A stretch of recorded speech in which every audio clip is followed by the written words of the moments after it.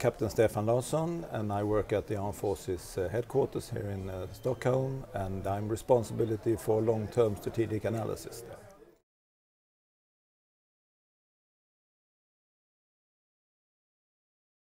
there. Well, I could just quote the NATO strategic concept, the new one from this year, where it says that climate change is a defining challenge in our times.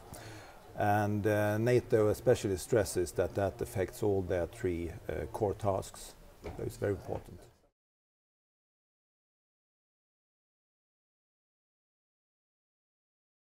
Well, since climate change is a defining challenge and in our time and in the future, I think it will be even more a challenge in the future. I think NATO has to address this in many aspects, but not the least when it comes to standardizations and doing the new concepts and doctrines that will address those questions.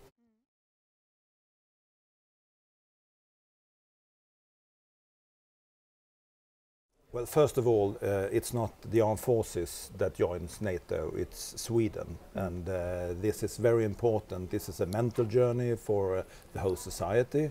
And I think it's very important to have a whole government and institutional approach to this. And I think that the armed forces and SIPRI could work together with this.